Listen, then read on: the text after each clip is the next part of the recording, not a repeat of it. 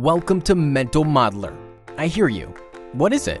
Mental Modeler is an easy-to-use, free, online systems modeling software that helps individuals and groups capture their knowledge about complex environmental or social problems to increase their decision-making power.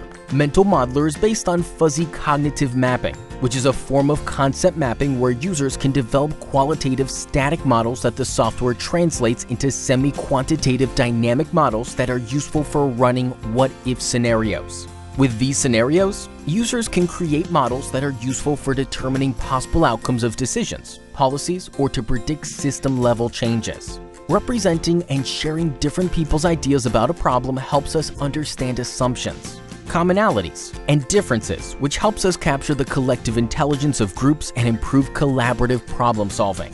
Mental Modeler lets you build fuzzy cognitive maps easily and intuitively, and has been used in a variety of decision-making contexts ranging from understanding factors that influence cancer risk, to tsunami planning in the Pacific, to education. So how does it work?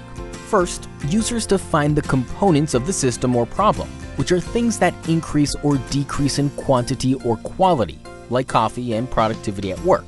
Second, users define the relationship between these components. Does coffee increase or decrease productivity? And by how much? The models can get complicated, but when these models are completed, you can run scenarios by increasing or decreasing components to see how the other components will react. It's that easy to see how a specific decision or change might impact all the other pieces it's connected to. It sounds complicated, but the great thing about Mental Modeler is that it's designed to be used by anyone through a very easy interface, and, even better, it is available online for free.